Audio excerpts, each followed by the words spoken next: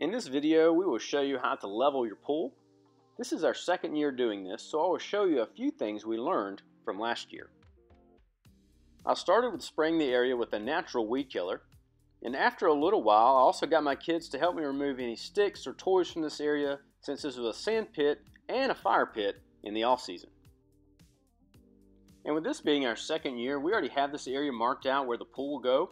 I also recommend checking out our other video, How to Level Your Pool, in which I'll attach in the description. In that video, we go into more details on how we started our pool process.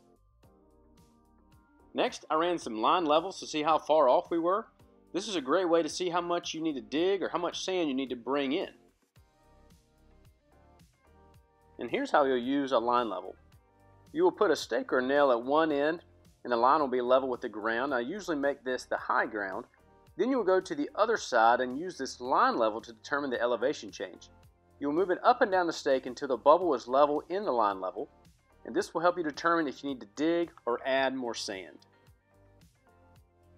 In this example, we are pretty close, and I like to use this first because this will help you determine the coarse or large adjustment.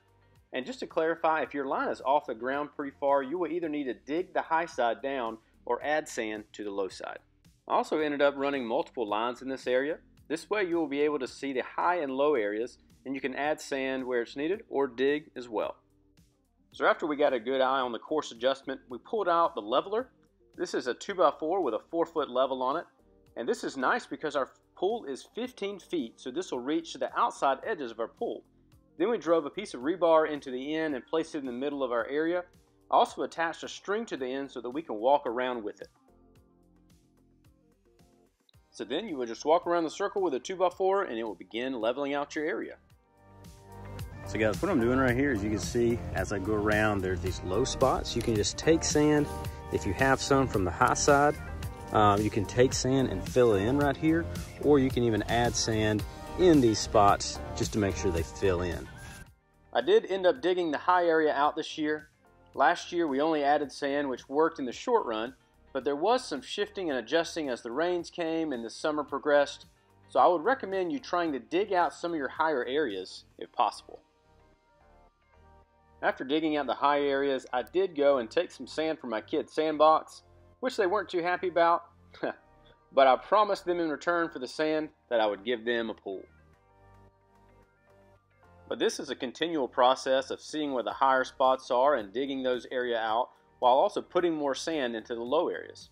But after a few minutes of digging and moving sand, I feel like we got pretty close, and from my experience, that's what you're trying to do, get as close to level as you can.